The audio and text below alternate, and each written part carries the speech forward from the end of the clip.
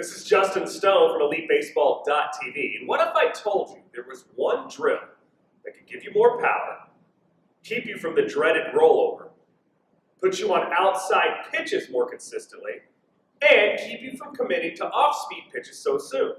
And there is one drill that will do that. And what all those issues have in common is that it's lack of sequencing. Getting the body to filter energy from the ground, through the core, up the upper body, and out the bat. How that happens, and the reason why all those flaws exist, is that typically hitters reverse their sequence and swing from the top down. This is why the front shoulder pulls off early, causing an extended bat path, and then rolling balls over. Not to mention the lack of power, because we're not generating the swing from our lower half anymore.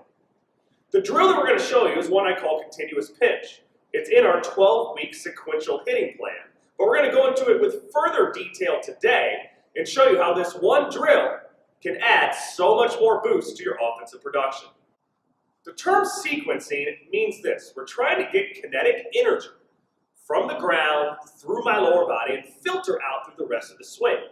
So this means the body parts have to load and unload in a certain order from the ground up.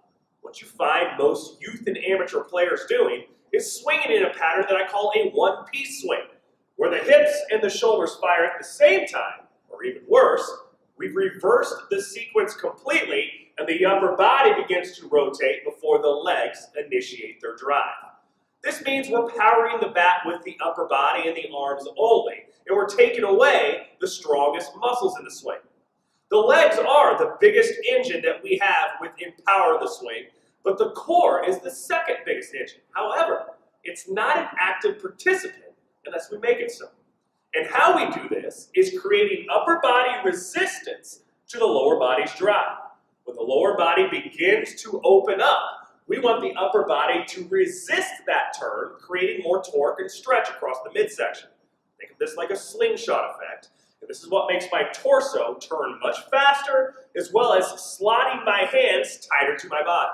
All of this increases our rotational speed. It does some other things for us other than just more power. This is going to allow us to commit to the ball later, so I get more information about the baseball. This means I'm seeing spin better, so I'm not going to be as fooled on off-speed pitches. Plus, the biggest problem that youth hitters have, and amateur hitters as well, is they struggle away and off-speed. Reason being is I have to stay in this upper body resisting position longer to be able to hit those pitches effectively. If I reverse the sequence, or I'm firing upper body and lower body at the same time, I'm always pulling off that pitch away or committing to the off-speed pitch too soon. The continuous pitch drill works in a few different phases that I first teach in a dry setting. I want to see that players can advance and begin to turn their lower body without their upper body beginning to turn. So when you see this, you see my lower body being able to initiate the drive with my hip chassis, while my front shoulder stays right in place. How this happens is creating an upper body scapula. This is what gets you the torque across your midsection, and the rear scap and the muscles around it is really what keeps your front shoulder closed. So you see me beginning to fire my lower body, but only as much as my upper body can maintain its position through resistance. Should my lower body turn too much and my hands come forward in the drill, that would be too much for what we're looking for in this initial blasting phase of our lower body. Should my lower body continue to fire further in the drill, you would see my rear elbow beginning to slot. Although it's still providing resistance back, the lower body is stronger than a resisting upper body, and you would see that rear elbow beginning to fold down as my scap begins to fold under against my rear hip. So I'll work these two scenarios in a dry setting. The first one, just starting the lower body fire against the upper body, maintaining its scap load, and the rear elbow not slotting, the front shoulder staying in place. Next, I'll let the lower body fire just a bit further, where we feel the resistance of the upper body continue, but the rear elbow beginning its slot, which would look like this. You can see how my barrel begins to turn rearward as my rear elbow slots. This is beginning the on-plane portion of my bat path. When you do this drill correctly, you feel a tremendous tug all the way around your core. That signals that we're doing this right, that our upper body is resisting. You're feeling the core tighten up, creating that later slingshot effect. So how we finish the drill with the ball on the tee, the continuous pinch means I'm going to stride and pinch once, reset, back into my rhythm. Stride and pinch twice, reset, back into my rhythm. And the final one, I'm not going to think, I'm just going to finish the swing in sequence. So what we're doing is trying to create a body pattern the body will remember.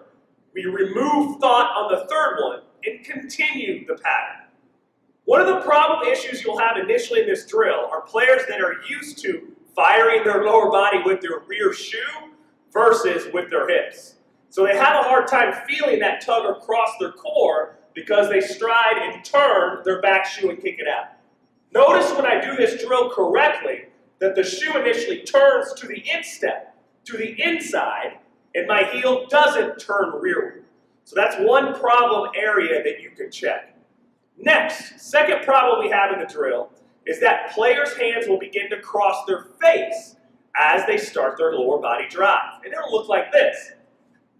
They're used to starting their hands with their lower body or even ahead, and we shouldn't ever see a pattern where our hands initially make their first move across their chest. This would be an extremely short swing, one that inside outs the ball, but we're not creating that kinetic energy flow throughout the bat, which is what's giving us that extra boost of power. These are players that have usually been taught extreme hands-orientated drills, taking their knob to the baseball, but this is not the most efficient way to transfer energy from lower to upper body. So take the time and learn it dry first before you add the ball to the tee, because it's the pattern of the body we're trying to capture here. And by doing so, you're going to add a swing that boosts you in power. It's going to help you use all fields as well as waiting on the dreaded off-speed pitch. For more drills like this, come check us out at elitebaseball.tv, free for 48 hours.